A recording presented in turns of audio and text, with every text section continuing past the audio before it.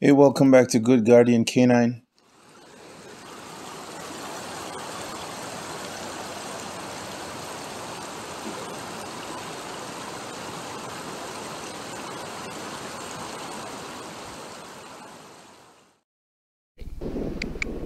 Yeah, my darling. Yes, you are.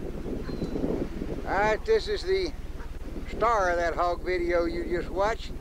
This is the bitch that took a long high dive at the second hog, and she took it slow motion, caught that second hog with the left ear. And this is the second dog that come across the water to catch the last hog. I think you'd have to agree she did the best job of any of them. A little comment. I'm not going to make this bitch fight a man on this video. I don't think this bitch has one thing to prove about her courage. I think the video that you just watched proves that adequate. With all due respect to the guys that fight the dogs, looking for gameness in the dog and so forth, I submit to you that it took more nerve for this bitch to jump on hogs the size of what she did and shake and rattle with them the way she did than it does to get in a dog fight. It's certainly more dangerous. You saw two dogs get killed, and in the matter of 10 or 15 seconds they were dead. This is a rough and dangerous game. As I said before, this bitch has caught 500 of them bad hogs. If she caught one, and I wouldn't even have her in the yard if her teeth weren't broke off. In a bad hog here, she finally got jerked around enough to break her teeth off, but she lived through 3 years of that, and there's days she caught 5 and 6 of them. So you got to give her full credit due. Another observation at this time. I'm going to make another observation at this time while we're on the subject of catch dogs versus other types of dogs.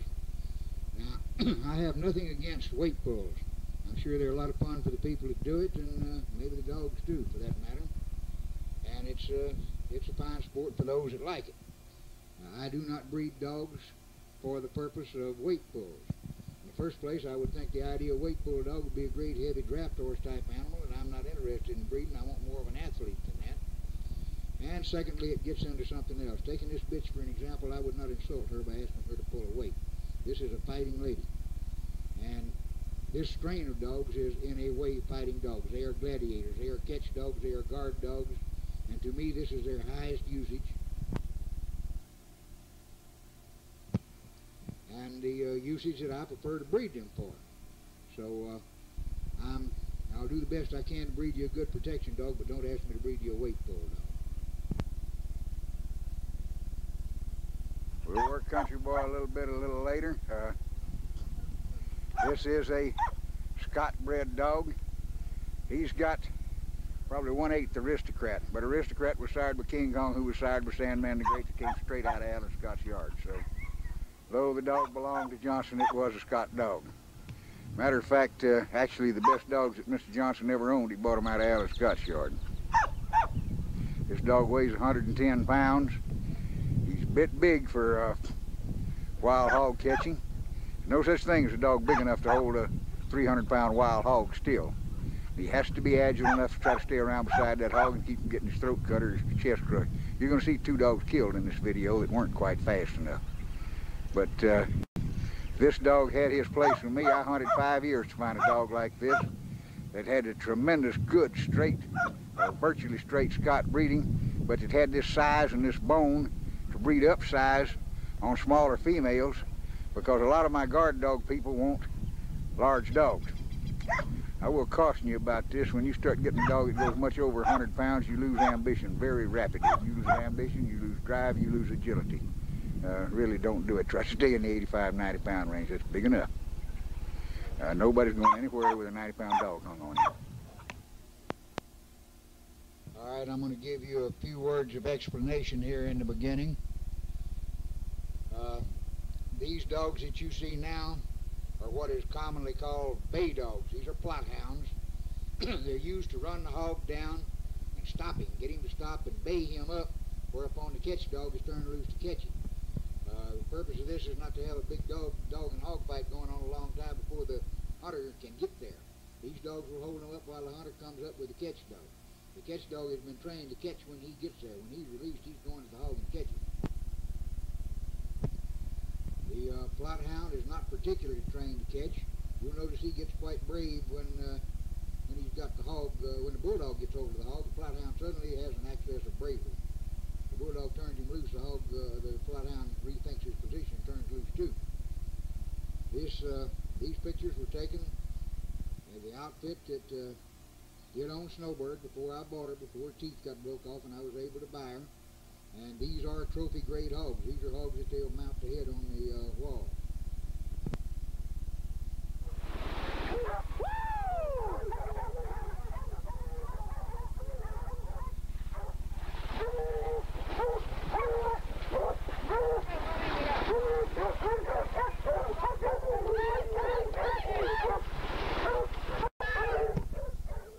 Alright, these two dogs, one of these dogs is Snowbird and the other one is a male dog.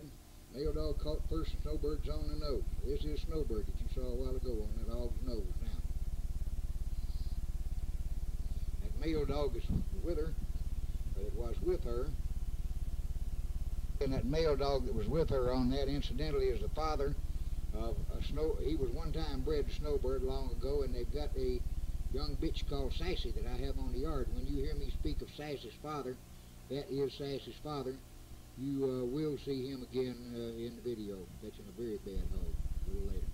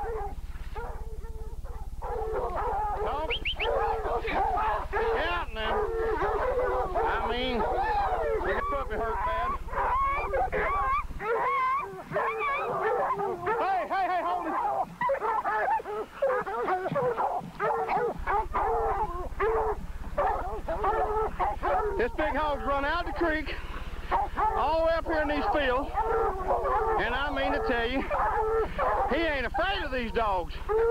So folks, just stand by.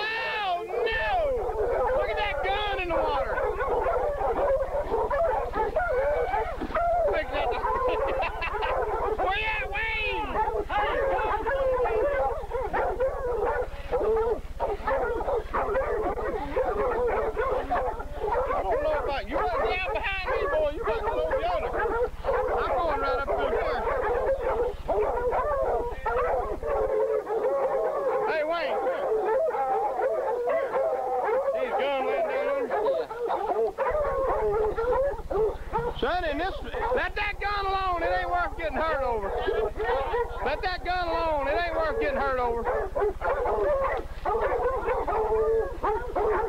Son, we got some excitement here. Dog killing, son. Huh? Hey, Pat! He gonna get you again. Stop, Pat!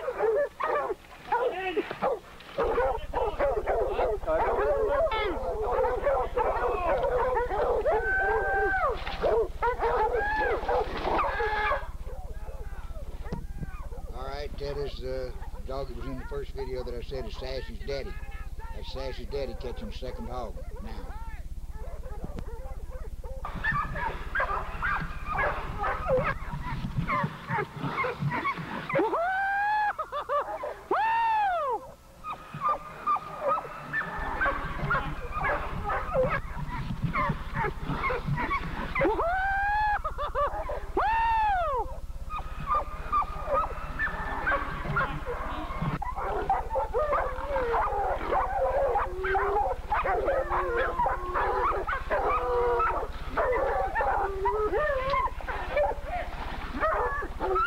Down here, get.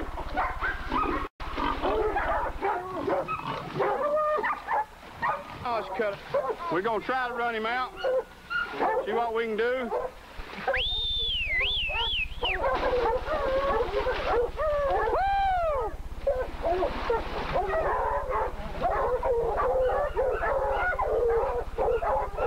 All right, Gary, come on.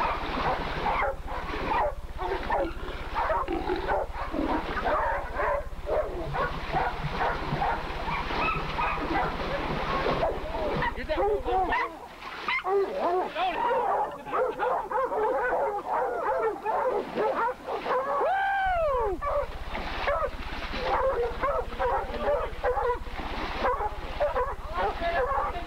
We got a hog ride. Good land.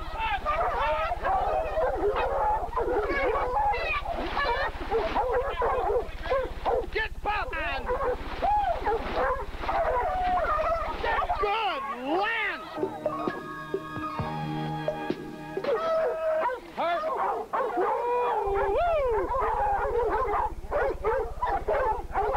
My Sally. Look out, Blank. I mean, a diving dog. That's one of them. Good thing I got off that goddamn thing. Good thing I got off that goddamn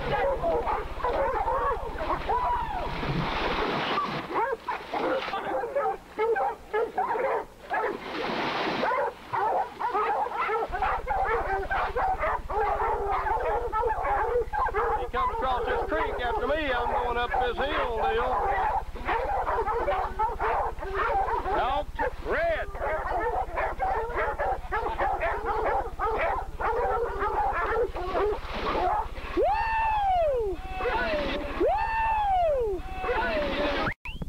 Alright folks, that's Snowbird working there.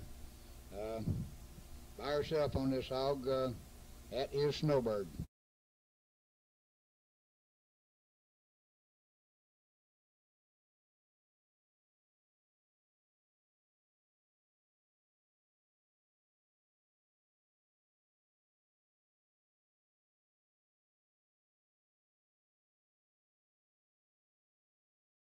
As I told you, there's no dog big enough to hold a hog this size still.